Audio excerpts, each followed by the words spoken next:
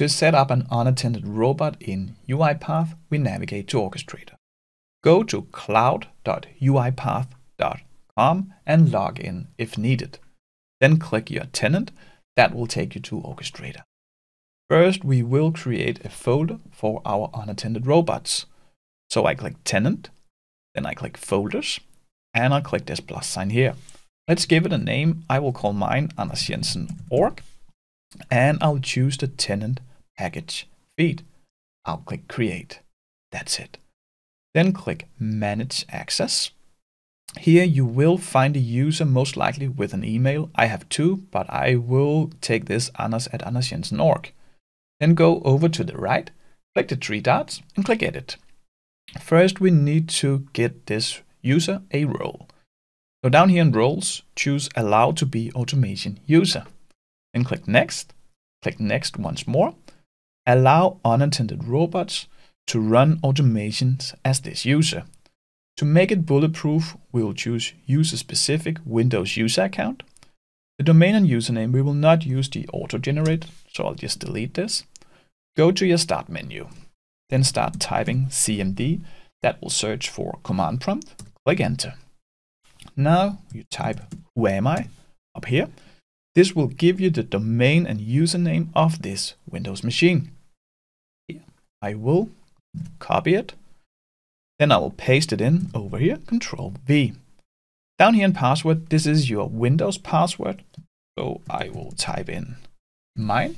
You should type in yours. Then we can click next and we are done here. We can click update. Now we need to make sure that we have the connection between Orchestrator and the Windows machine that we want to automate. And close this one up here. What you'll do here is to go to your Windows tray, find your UiPath Assistant and double click. Mine is offline at the moment and yours could be green, then everything is fine. If it's red or looks like mine here, we just need to sign in. Click this sign in. This will just give you a pop-up here, a prompt in a browser. Click open UiPath.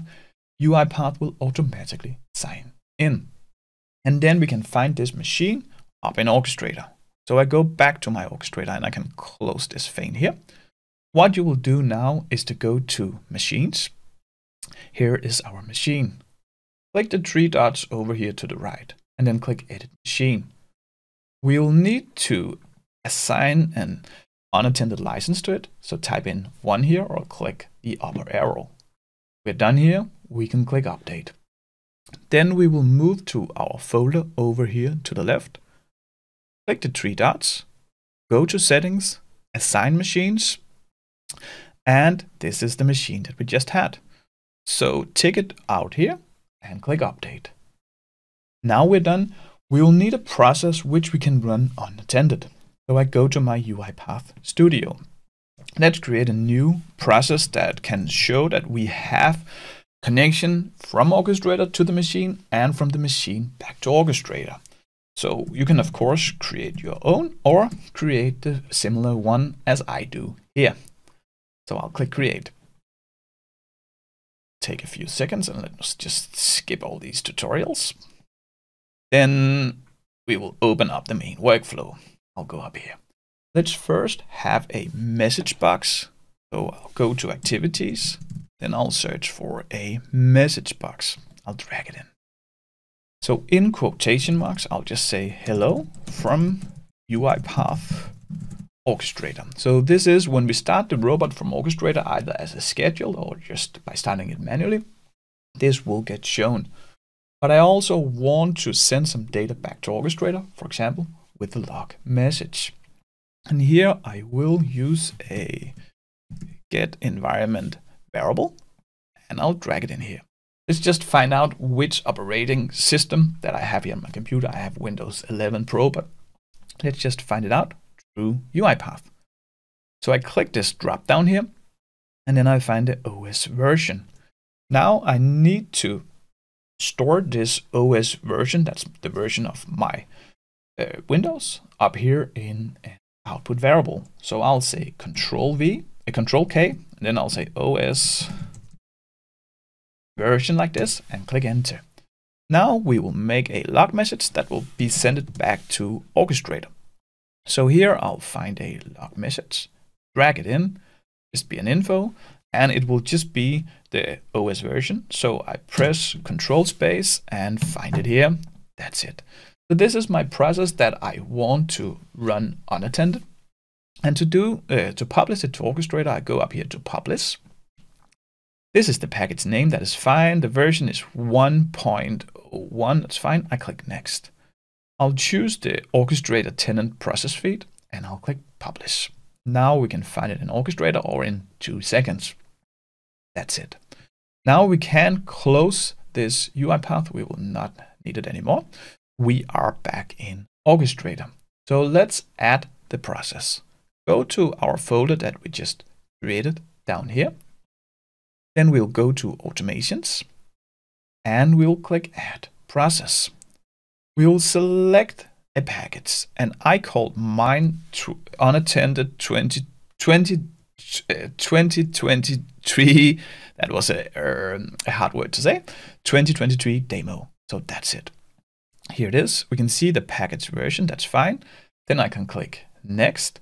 We will have no additional packages that we need to install. That's fine. I can just click here. We will leave the name blank, then Unattended 2023 demo will be used. I can click Create. Let's close it here for now.